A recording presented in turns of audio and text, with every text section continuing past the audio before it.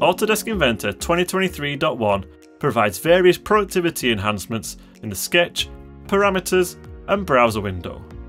By customer request, horizontal and vertical constraints can now be toggled using the Shift key.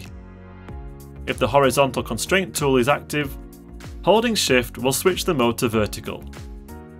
Releasing Shift restores the tool to horizontal.